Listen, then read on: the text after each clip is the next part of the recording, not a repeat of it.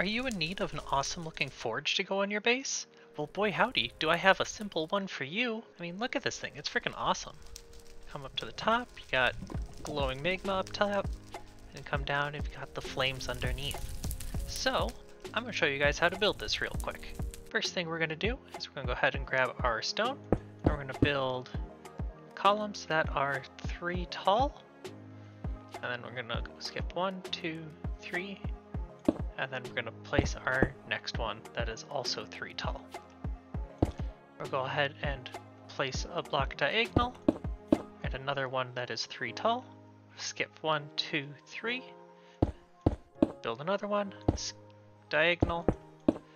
You get the idea. This is the start of our forge area. So then we're going to go ahead and connect. We're going to go ahead and place in these. We're going to go ahead and place in the cobbled deep slate. So to do that, we go ahead on top of the stone pillars, 2 towards the center. Next thing we're going to do is we're going to go ahead and place in some additional stone inside of the cobbled deep slate. So we're going to go ahead and place it 3 tall. Okay, so now that we've got that, we can go ahead and place in our stairs. So we're just going to go ahead and fill this in.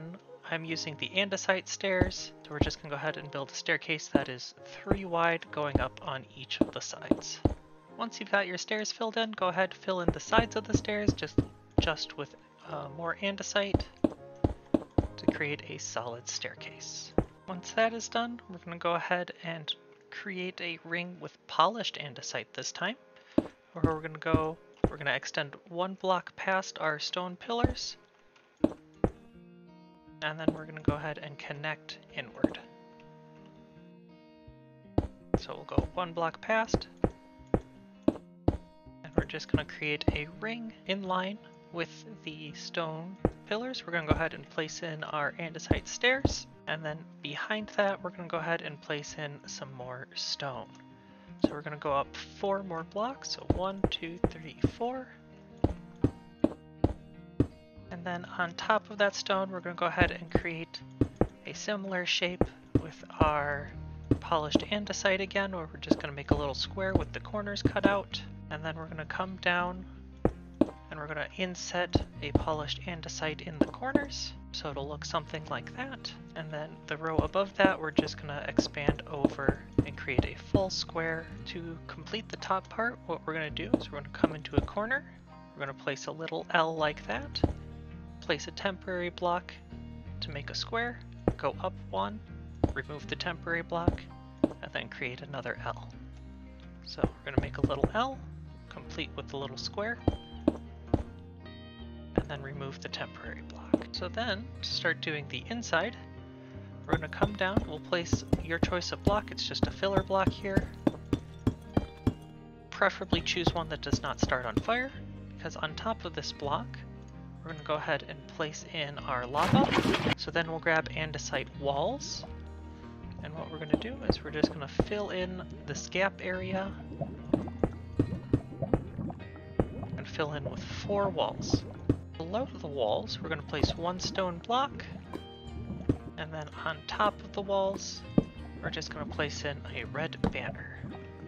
On top of our previous stairs, we're going to place upside down stairs to create a nice little C shape, and then in the corner, we're just going to go ahead, we're going to put a little L of deep slate tile, and we're just going to bring that all the way up to the top. The last bit that we have to do is the fun part, where we're going to set it on fire. We're going to start here on the top part, and what we're going to do is we're going to grab our netherrack, since that produces an orange flame. We're going to go ahead and place 3, and then we're going to go ahead and place 2 on top of that. So you'll end up with 3 down in line with the deep slate, and then 2 blocks that are higher. And then go ahead and fill in this area with another filler block, and then set it on fire. Our next step, we're going to come in where our stone is. We're going to place more tiled deep slate to close it off, and we'll just go ahead and put in 1 more andesite there. And then we're going to do essentially the same thing down below, but we're going to go ahead and use soul soil.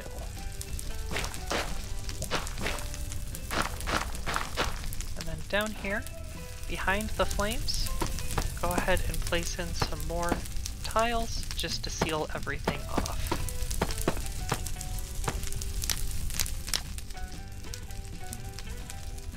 The very last thing that we're going to do up on top, we're going to go ahead and add in some more andesite walls. And then just like that, you've got yourself a dwarvish furnace. If you like this video, go ahead and drop a thumbs up. If you need more dwarvish inspired things, I do have a statue that I'll link right here. If you want to go check that out, go ahead and check it out.